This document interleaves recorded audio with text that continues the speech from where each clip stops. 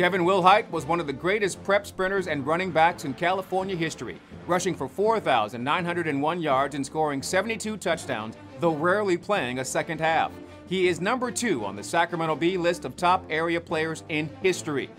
In 1981 and 1982, he won the 200 meters at the California State Track Meet and was named California Prep Athlete of the Year for football and track, and was separately named the California Prep Football Player of the Year. He was rated National Player of the Year by 5 national organizations in 1981 and to Parade Magazine's All-American Team in 1982. It all earned him a plane ride to Washington, D.C. to meet the President of the United States, Ronald Reagan.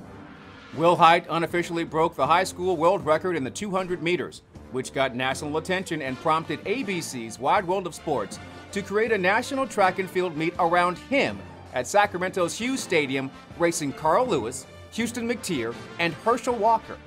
Every major college in the country wanted the speedster from Rancho Cordova, but he ultimately chose the University of Oregon. Injuries in college robbed him of some of that famous speed, but he still played 1 season in the NFL with the Green Bay Packers. He is a member of the Sac Joaquin Section Hall of Fame, the University of Oregon Hall of Fame, and the Sacramento Black Caucus Hall of Fame.